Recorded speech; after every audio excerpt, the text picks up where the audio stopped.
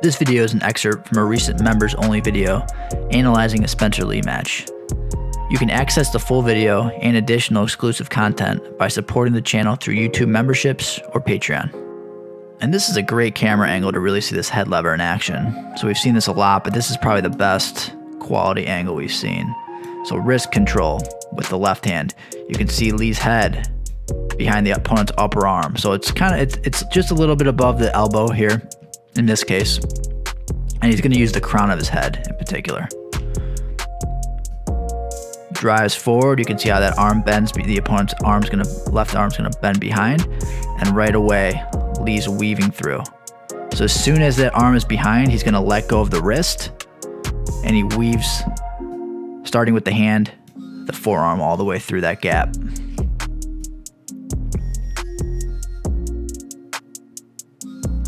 And you can see the opponent trying to lock his hands to prevent that left hand from going behind his back again. So this is a really good angle. You can really see this bar here.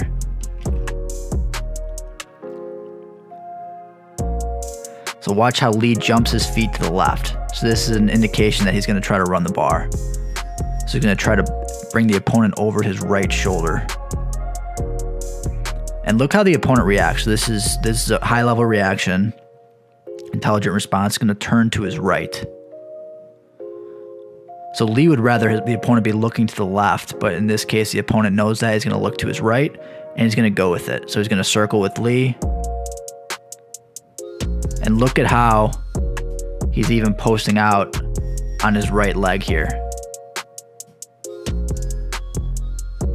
making it very difficult for Lee to turn him.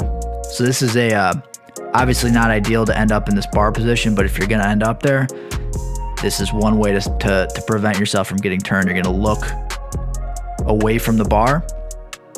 You're going to circle with, and then you can even use that right leg as a post in this case to prevent it.